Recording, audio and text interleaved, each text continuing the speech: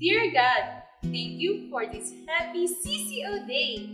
Let all of us who will hear and study your word rejoice and praise your name. We give glory to you, our glorious God. In Jesus' name we pray, Amen!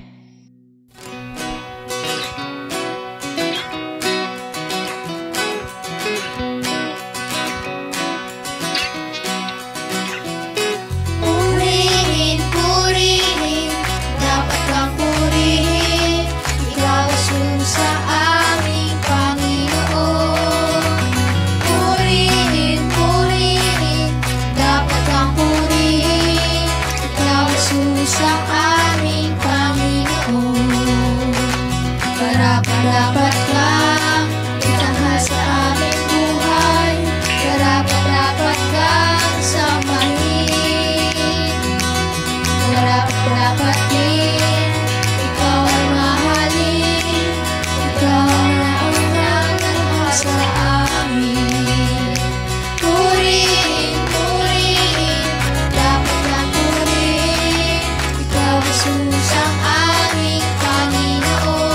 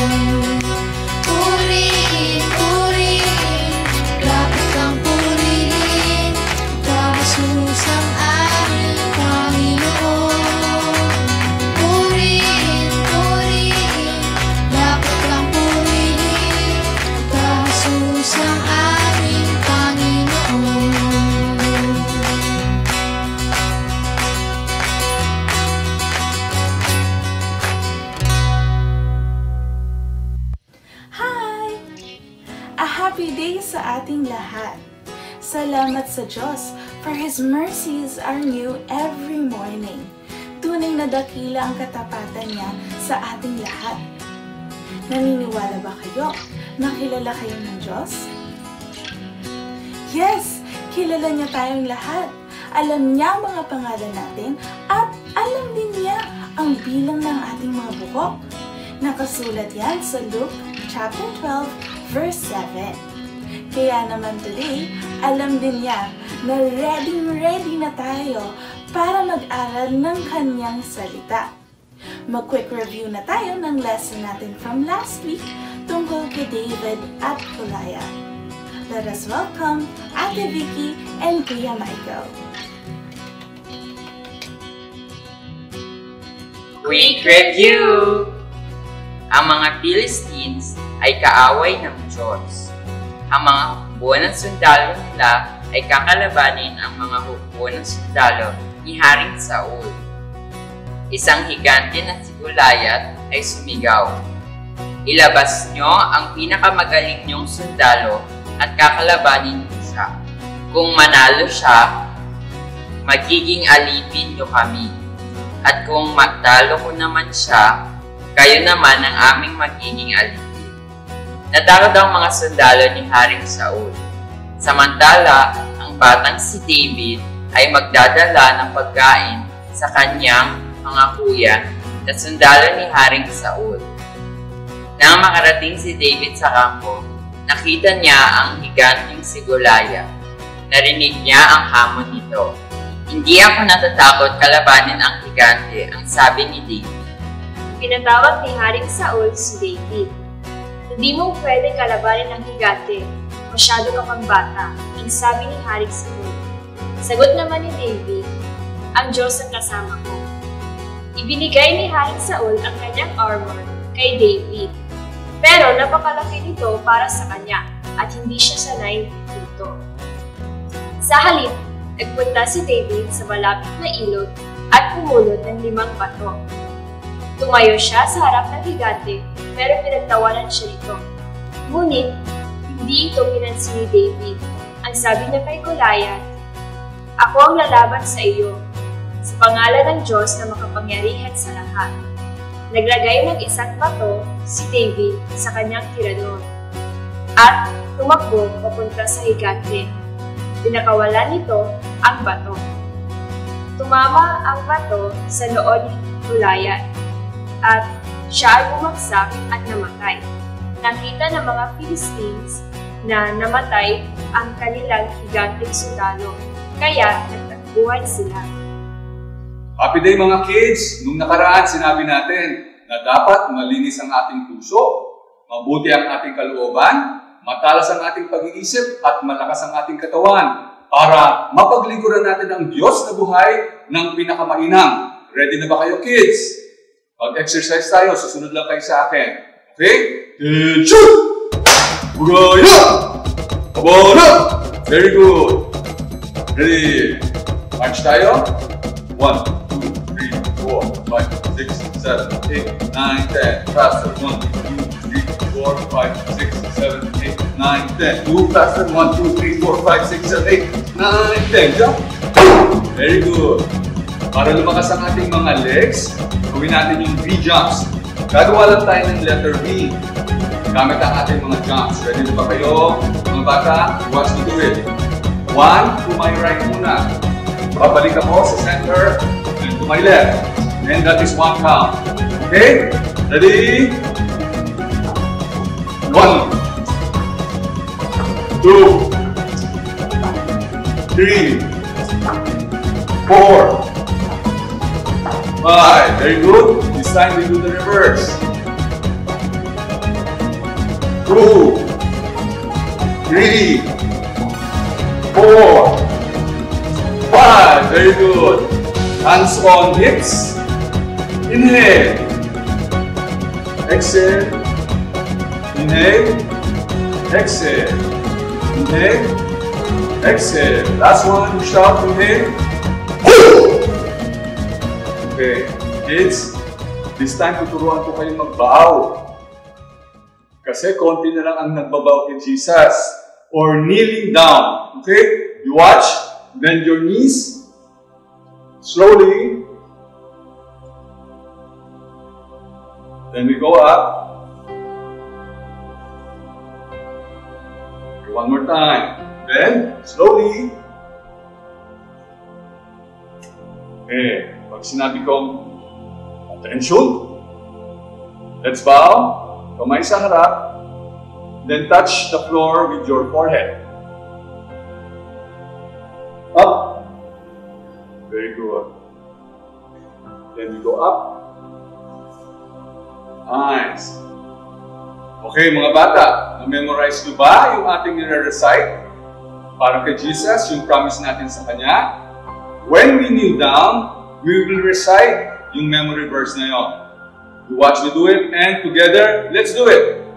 Okay? Be together. Bend your knees slowly.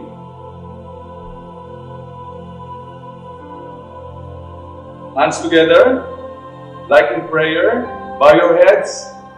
Close your eyes. Then recite. I will love the Lord my God with all my heart, with all my soul, with all my might, and with all my strength. This is the first and greatest commandment. And the second is, I will love my neighbor as myself. The fruit of the Spirit is love, joy, peace, patience, kindness, goodness, faithfulness, gentleness, and self-control. Very good. And shoot! We humbly bow down before you, Lord Jesus. Bow down. Then, slowly, go. Very good, kids. See you next time. God bless. Anak! Ano gusto mong maging pagtanda mo? Gusto ko maging singer. Halata ba? Jesus, you are an awesome God. Ay! Halata ka! Ako gusto ko maging teacher tulad ni Tito Rico. Hindi lang tungkol sa Bible ang tinuturo, pati pa-exercise para maging healthy tayo to serve the Lord. Okay yan, Kuya. Tara, watch tayo ng Bible story natin. Let's go! Let's go! A good heart. 1 Samuel chapter 15 verse 1 through chapter 16 verse 13. Saul was a good king for about 20 years. Then he began to disobey God. God was sorry he made Saul the king. Samuel was sad about it too. God sent Samuel to a man named Jesse to find a new king. When Samuel met Jesse, he said, "I would like to meet your sons." When Samuel saw them, he thought, "These are strong-looking men."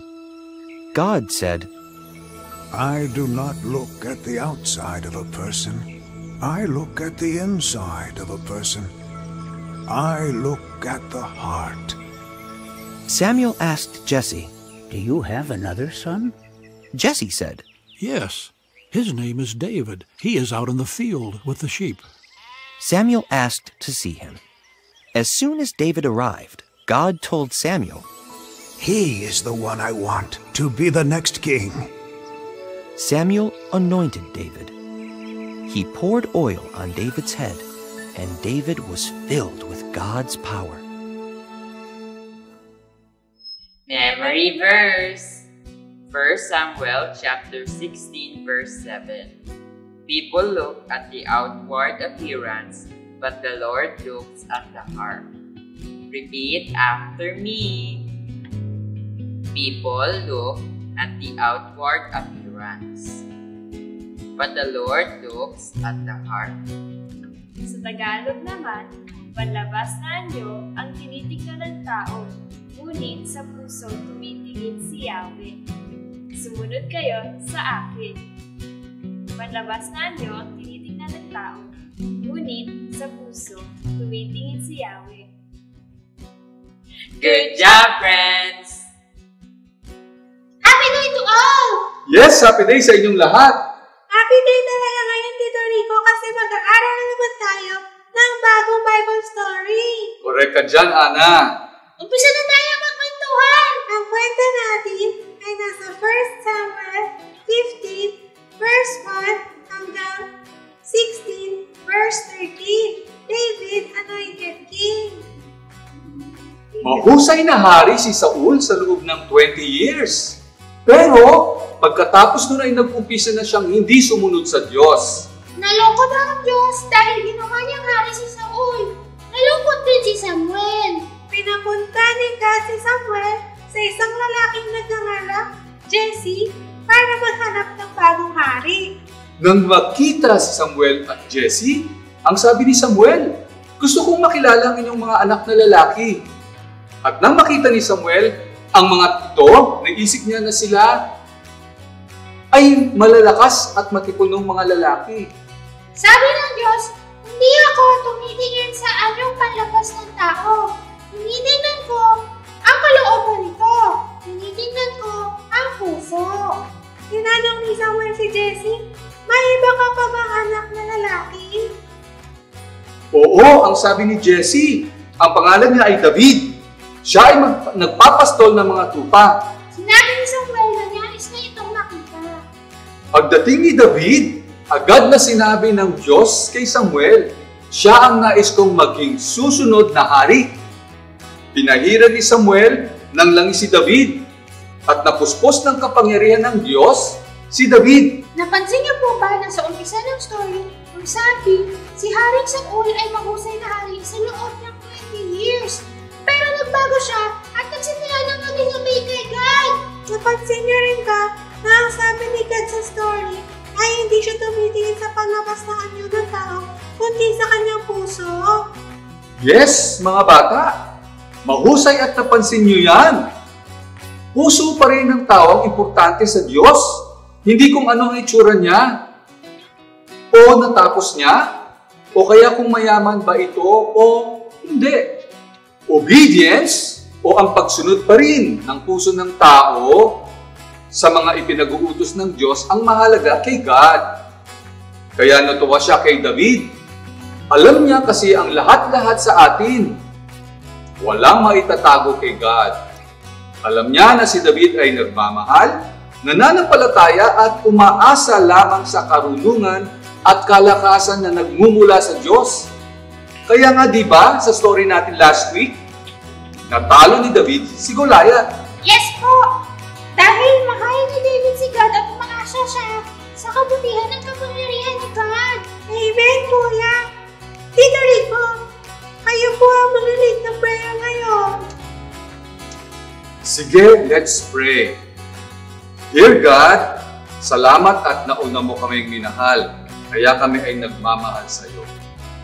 Panalangin ko sa lahat ng nanonood ng CCO na sila ay tunay ng magmahal sa iyo at sumunod sa lahat ng ninanais mo.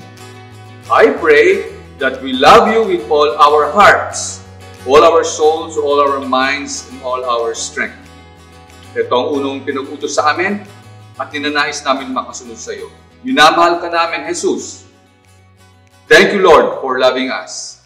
In Jesus' mighty name I pray. Amen! Parang favorite na lesson na ituro ni God sa atin ay obedience ang pagsunod sa Kanya. Diba, Kuya? Tama ka, Ana! Kasi ayaw niya tayong mapahamak kaya gusto niya sundin natin ang kalooban niya. Thank you, Jesus! Ang galing mo, Kuya! Thank you, Jesus talaga! Glory! Glory! Glory to the Lamb! Happy day, kids! Happy day, kids! Nakinig ba kayo sa Bible story natin kanina? Kung gayon, tayo magsimula na At sabay-sabay nating alamin ang sagot na pinakamainam. Sa bawat tanong ay may sagot na pinakamainam. Question number 1. Inutusan ng Diyos si Samuel na bahira ng langis sa ulo si David.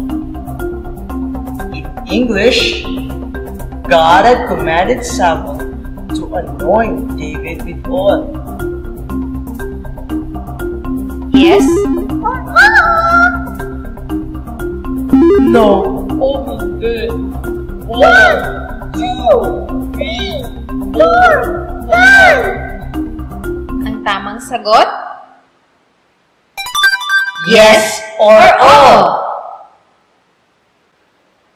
Question number 2. Ang tao'y tumitingin sa panlabas na kaanyuan, ngunit ang tinitingnan ng Diyos ang puso.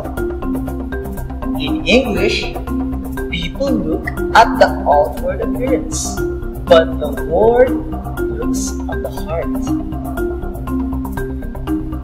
Yes? No, only good. 1, 2, 3, 4, 5. Ang tamang sagot? Yes or all. Question number 3. Si Jessie ay may 7 anak na lalaki. In English, Jesse had 7 sons. Yes? No, only good. 1, 2, 3, 4, 5. Ang tamang sagot? No o hindi. Teacher Ann, Teacher Kim, may tanong po kami ni Meme. Bakit po hindi ang sagot? Baba, Meme, at mga bata, hindi ang tamang sagot sapagkat si Jessie ay may 8 anak na lalaki at si David ang bunso. Baba, Meme, at mga bata, halina't magbilang tayo simula sa 1 hanggang 8. 1, 2, 3, 4, 5, 6,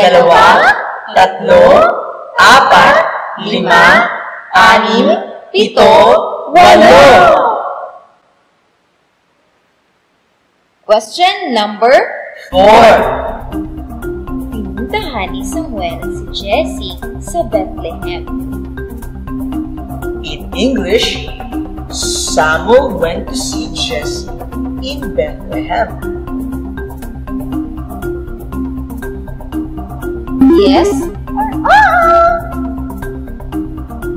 No, hindi. 1, 2, 3, 4, 5. Ang tamang sagot? Yes or oo? Good job, friends! Good job, kids! Always remember, God looks at the heart.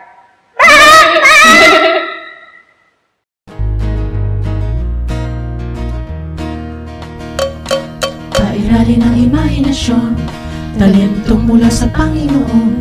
Regalong binigay niya sa atin, kaya't ating gagamitin. Hi! For today's halika, ang kailangan natin, paper, glue, scissor, and coloring materials.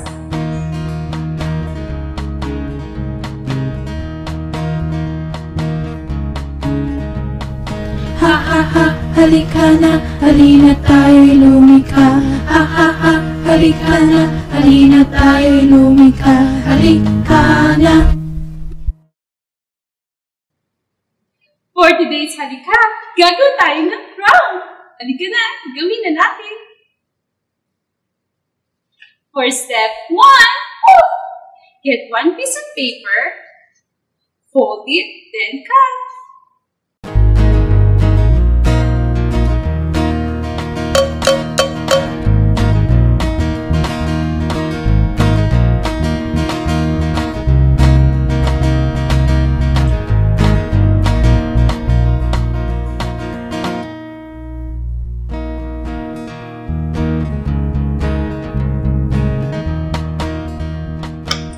Then, cut out some triangles.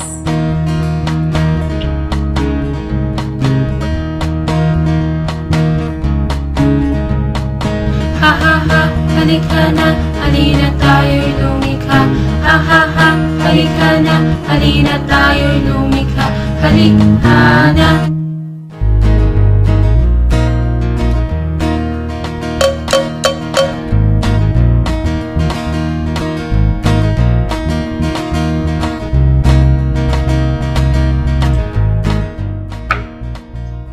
Add some glue.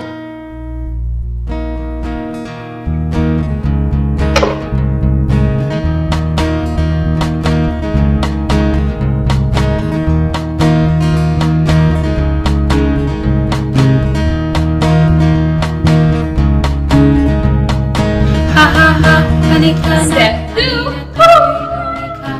Get color papers and cut out different shapes.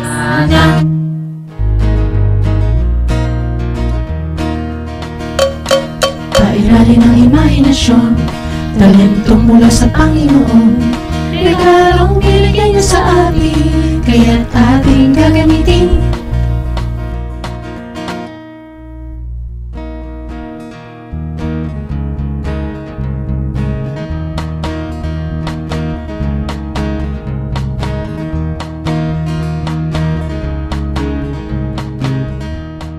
Now, let's glue it up. Ha ha ha, halika na, halina tayo'y lumikha. Ha ha ha, halika na, halina tayo'y lumikha. Halika na.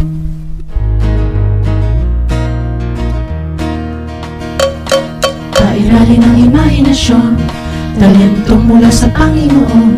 Regalong binigay niya sa atin, kaya't ating gagamitin.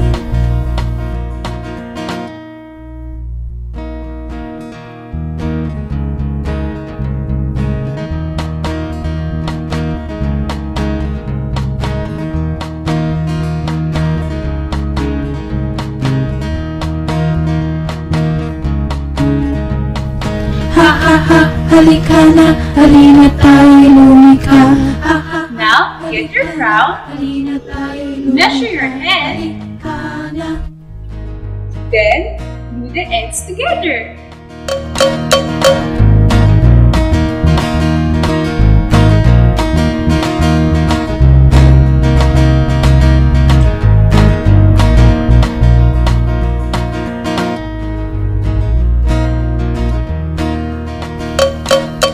Aralin ang imahinasyon, talento mula sa Panginoon. Here we have it, our crown! Dahil tapos na kami, it's your turn! Once you're done with your halikha, don't forget to take a selfie or ask someone to take a picture with your halikha and post it on our Facebook page, Children's Church Online. Muli, ako si Ate Jen, nagsasabi, God is good all the time. Bye! Ha ha ha, halika na, halina tayo'y lumika. Ha ha ha, halika na, halina tayo'y lumika. Halika na. Mga friends, nakatapos na naman tayo ng isa pang episode ng CCO today. May natutunan na naman tayo sa pag-aaral natin ng Bible story tungkol kay David. Alam nyo, favorite ko yung memory verse natin today na nasa 1 Samuel chapter 16 verse 7. People look at the outward appearance, but the Lord looks at the heart.